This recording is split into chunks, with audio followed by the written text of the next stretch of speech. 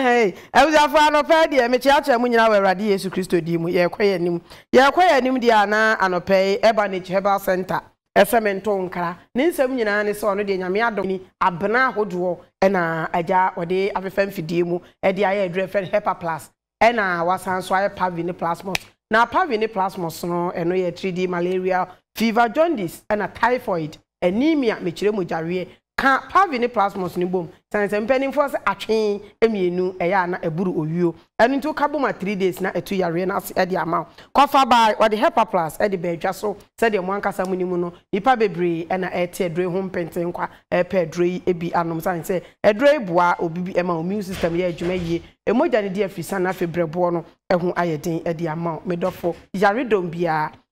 entimi ntina ni pedua ne mu anopei ye kwabia ye ton adura yebenya edro ebiato na yede etu ye yarewa ase na Franco Trading se menka nchero se wo sa wo yare no so agya o ba beto TV na watumi ahwe science TV no o nketwa ne akese wa wo pe bi etu akoton de o se ntam so bra ne beto bi na wo se menka nchero se kofa by manka so ntia phone so ne se wa hye mu ekena phone bia owo bie o san phone so eho eniema laptop de o se ewo TV set HP printer OB satellite TV smart TV ne nyina no OB ewo honomo enede imidofo yenko region bia Franco adwuma penti o honomo adum or 10 branches ene wo yenko na yenkoto ene mapai bi na etumi aboaye free force mineral water numun super pa na enya apomuden free force men kan kiro se ene upensu e krojin ensu efi nim ensu a wonomo wankasa hu se wonum nsupa na wanya apomden de free force mineral water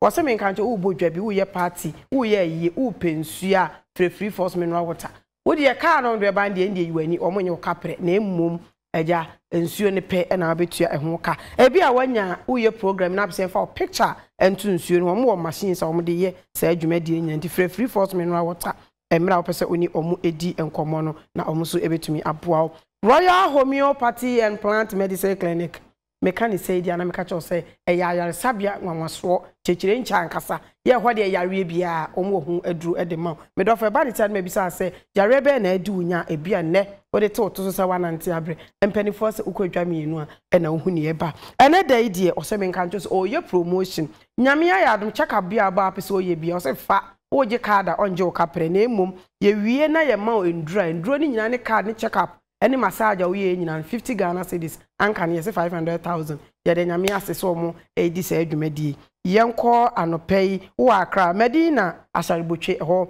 na yebehu wo kuma se enso so eye etimeti monique junction ho na abehu wo mo omadwuma penti medofo frɛ wo mo na ne omuni nkomo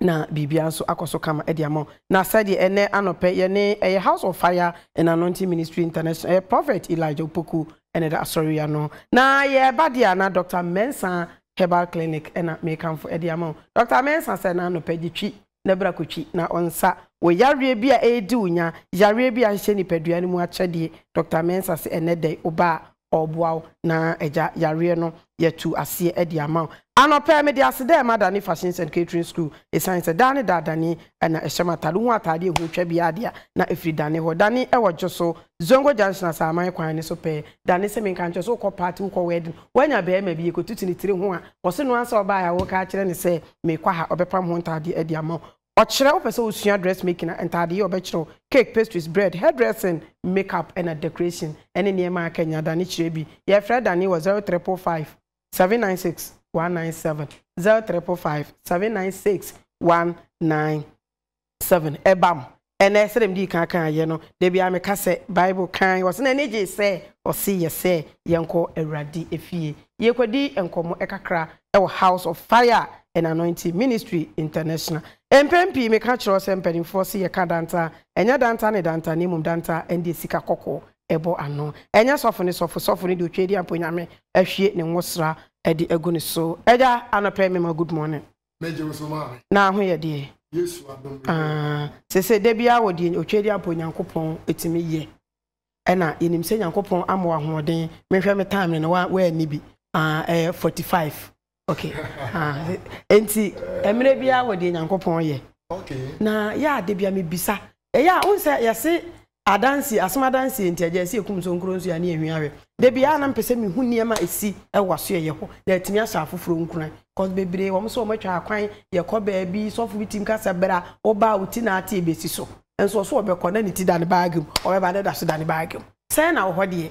adwuma ne sitie wo ho me da se me honom no say wa ma empanimfo se wa mpusu nunum a won tene kankan kra obi a wa ba odifo Elijah wonom bi adi adanse ye say odifo Elijah de nyame de ne ye adwuma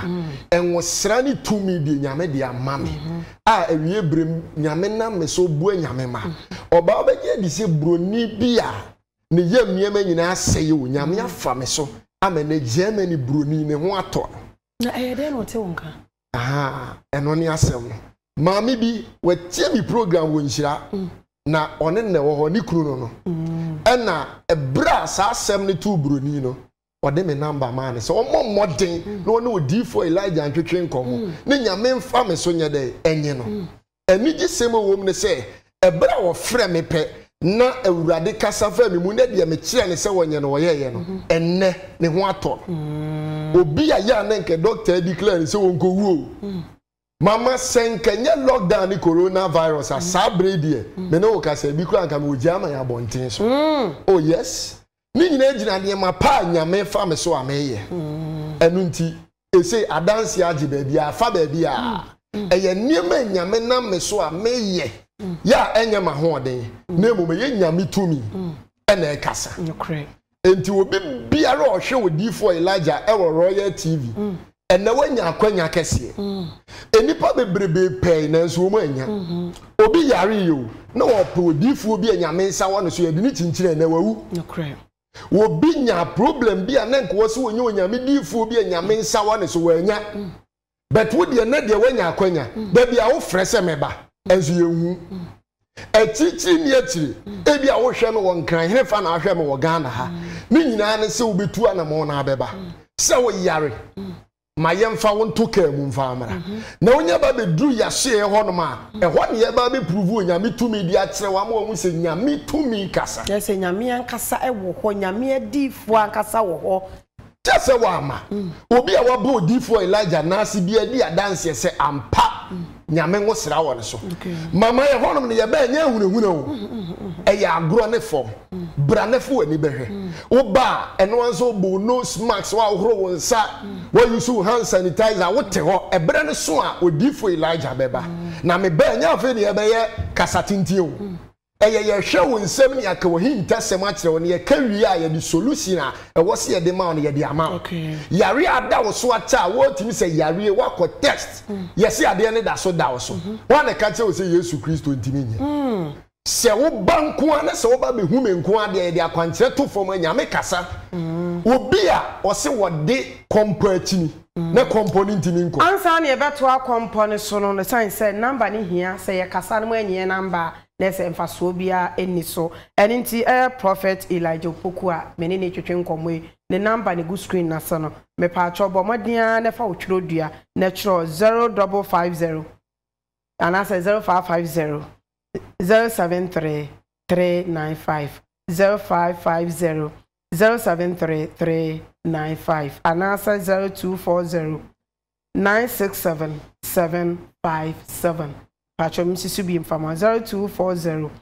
967 757 fa number no na medofo enkomodie no muni nkomo dia ya wo haw dia ya okoda na otale ana awai uye bibia enye ya yesi dodo na no obu osoma bo mpa ya ache yesi bebre akwankyere ketewa bi so ati asem na se odo ye ko company so wona etie mi wonhyira fam nyina nim eniema nyame fa odifo Elijah so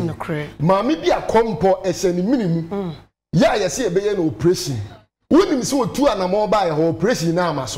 amaso ye dia akwankyere to form ni nyame kasa ene kompo no ayera okay kompo ye eba aba ye uhu ne kese ehumfo ni nyina ho ya asemu mama ye de beba abekire wo o da bi menyi wachi bibia ni wansu nyame ye bibia ni wansu nyame ye na to se wade bu okro bonsam de base megu animu ase sanatie ya wansie obi anyame nsa wone so amana ammoa wade ne beda so ache obi aye business ne nkoso de bi ogina ba bi ogina obi ohonoma abrabọ no ohun adwuma kura awanye Dear Depa ne says obo di for Elijah won na so person hu adwuma wo ya. Ye wo anointing oil bi o wa ye di go nsem a ye be hu adwuma wo ye ne aka che o say adwuma we na wo ye be boa. Wo sia be ma bi be ma no so obe ware so obe boa so o moa wo ba ye di oil ni bi be gu nsem ye be tere o say be ma we obe boa. Entasem ya na de ne so obi o no mo ba ye nim ni di wo tere o say ane aba odin a kire wo. Ni ahyase e ka wo fie nsem kire wo. Eno na ba mi ehu sa ampa odifo no nyame nsa wo ne so. Enti wo di problem ni say wo say eya na ne kan de ya na ye say ye nhye de any problem ho say ade na waka no obetimi asolve amaye eno ne ye problem na no me da ase obi oba bi adi adanse say ye kan ya na solution to aso ye kan no ne di solution na ma odifo Elijah makwankyere nsofo esofo ma na apai because the agurade fa so ye ne nipa nyina di adanse say ampa ebra so say wo so de wani behwe bi say wa ma uhu de atwa mu ana ukodwa mienu ana uhu papa enti bia sofo bi atwa eto de bia abrochefo ni bi frame o say sofo na di esika achem say mama fe no to ni anka odifo Elijah say de metimi aya ma wase so o ka akiro nti say bia sa na tia no wa ntempa o de sika ase no so far as sofo bi atwa obi no eno nkyere say odifo Elijah foti sa nyame sofo wo ho because Yesu Kristo ba na Pharisee fo no wo na azafo no wo ho enso Yesu Kristo ye nsenkyere ne enti obi a wo hwe me wo a wutie me wachina ye betena se ya wada bia no odifo Elijah metena se ye counseling na kwasi adanso masa atena se na oba ye ma ye se pani na fa behwe se wa ma uhu de tuam no kre pa ena no enkranfo so odifo Elijah ye hwe wunyuma wo ya pe ba bi wo kaso ama nti se enche ye be ko kaso masa ko kaso yes ni akwa tena se wo ho mo vanza fridge me ba mo nya asemsi amonto mo bo ase na de ya na ye me den se enya numdwo eya agro ne fom bra ne fo wani behwe obi a o challenge ana obi a wo se papa odwa na num me se wo de fo wani behwe na wo ba na baba be hu de ye de itwie watina ye tenase ye ni akire ye wo faade mampontin school junction wo de wo school junction wo school bi wo ye friend okay academy busa okay academy wo busa school na busa sa wo pe continuation for aso dan wo continuation for aso dan na chipe e ho na odi for Elijah wo de wo do faade school junction ko do one friend number no yes sabe ya wo de obeyire nti ne de number no ama unsa asem hie mfa nya ba atan obi wo wa de e kenye obi ba bi duro nti faade mampontin school junction ho na wa bobo wo de pusu number what asem na bra na ye no ni nkomo no watira na nyame be ye nyame na me nsoma ye ni difo wo de oba me se wo de betena se na tweme na menya pia na yes mo sha ase mo ba ho na bo se nyame tumi ye okay akasima ba ko pese ken odo ye be ko na ansa na no number no ye 0550 073 395 ana say 0240 967-757 we eye prophet Elijah Opoku a ye ne edi nkomo ne number ankasa no me de bia me kan me say obi beko abeka kire wo a enti se ne wa ankasa wo akwa akohu odo ye ko enti last word a wo kama ewiase nyina ya ko ma menche interior minister one ne personal assistant now me chi o mo kase ba no pa nyame asomdue nka wo na me chi aga na ma nyina aka che wo se wo ka so be ba che da bia ofra kasa tenten panifo se ntoponko wo de me kan se wachina ani mi hia ne nyame be ye ho nsanjire no eno kre nyame bo achina o kire se oni ne nhia nyankopon ebe ye nsanjire ne ye bra twene ene entiase so e de ama wa china che ne ne yo nkwaje da ene eyo ayaresa emre